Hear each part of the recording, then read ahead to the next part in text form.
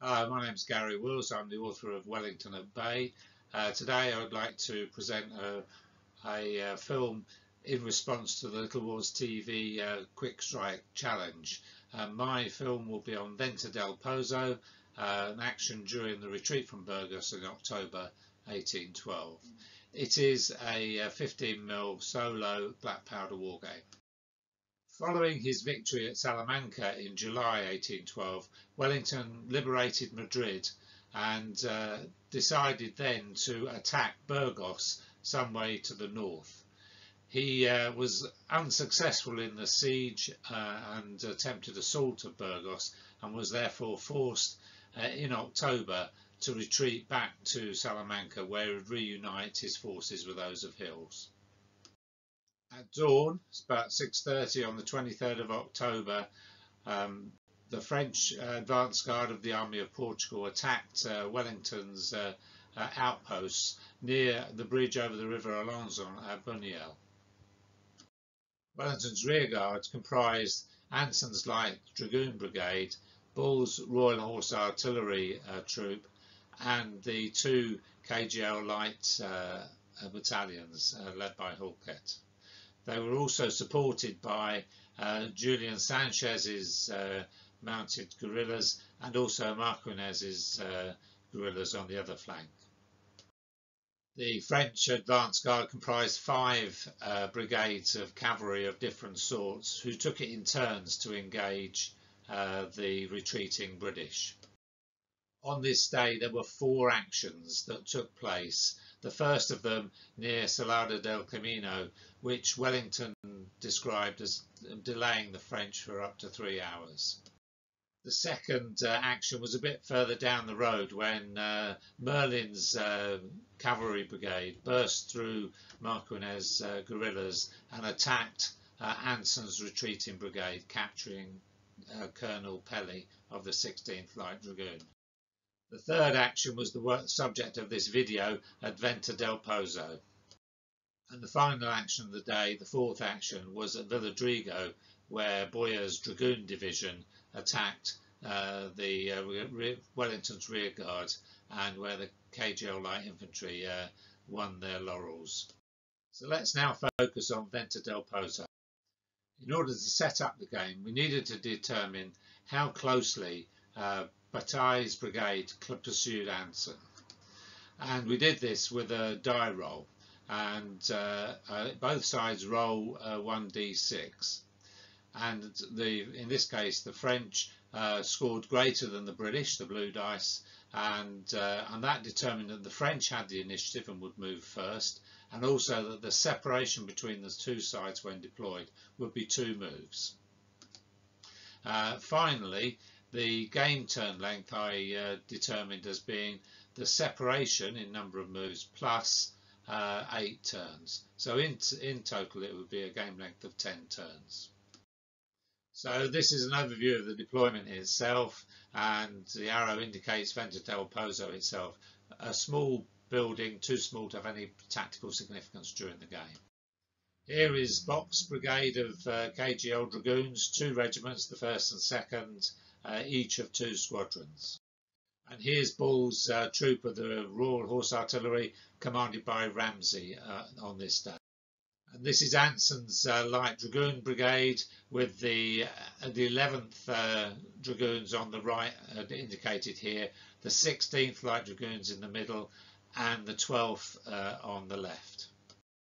Facing them were Bataille's brigade, which were comprised of 3 squadrons of the 15th Chasseurs à Cheval, 4 squadrons of the Gendarmes d'Espagne, and 2 squadrons of the Berg Lancers.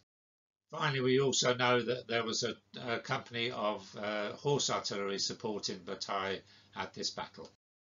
This chart confirms some of the rules and more importantly the victory conditions were used in the game.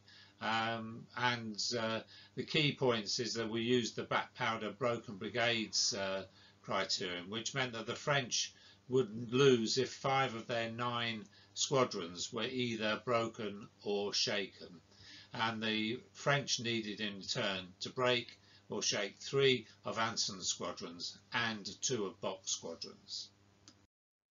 In French turn 1, the 15th Chasseurs charged into Hansen's brigade and were received by a countercharge.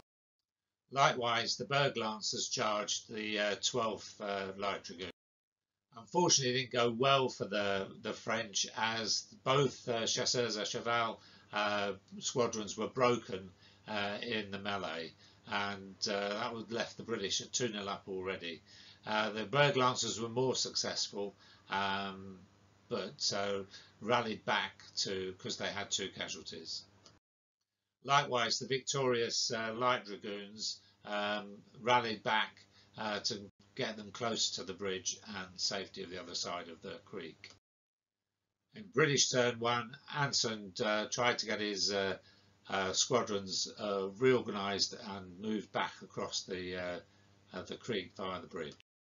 In French turn 2, the remaining squadron of the 15th Chasseurs à Cheval charged the victorious squadron of the 11th Light Dragoons, which had not been able to move during their own turn, and gave them a very hard time, in fact breaking them.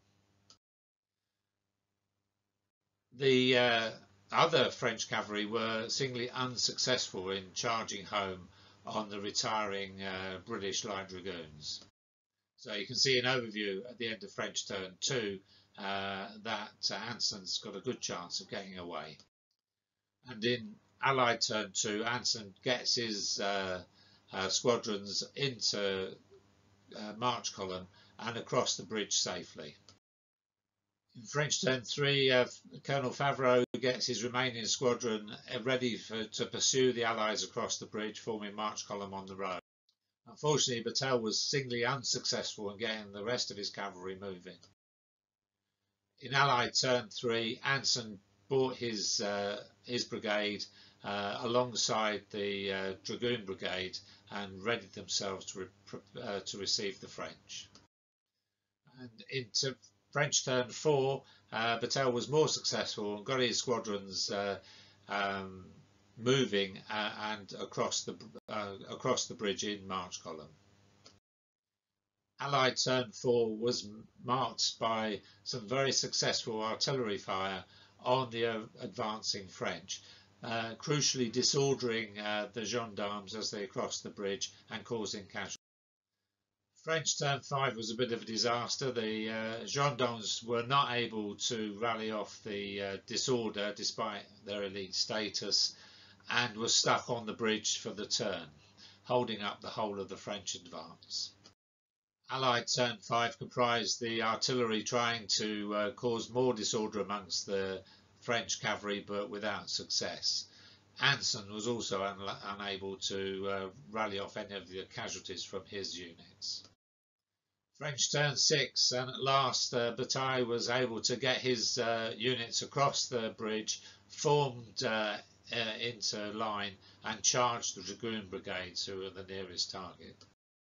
Unfortunately, this ended in disaster, as the ferocious charge of the counter-charging KGL Dragoons broke the 2 leading gendarme squadrons and one of their supports. In Allied turn 6, the supporting Dragoon squadrons from the KGL charged the supporting line of the French cavalry, the 15th Chasseurs à Cheval, and the Berg Lance, and the remaining gendarme squadron. And the French cavalry were driven back towards the bridge, while the Dragoons in this case rallied back because of their casualties. Now moving on to French turn 7. At the beginning of this, those keeping count will have realised that with 5 of their units broken, the French brigade was broken and forced to retire from the field. In fact, although the game had only lasted 7 turns, the British had broken or shaken 7 of the 9 French units, having only 3 of their own units broken or shaken. If you've enjoyed this video, please like and subscribe, and look out for the full-length video on my channel on YouTube.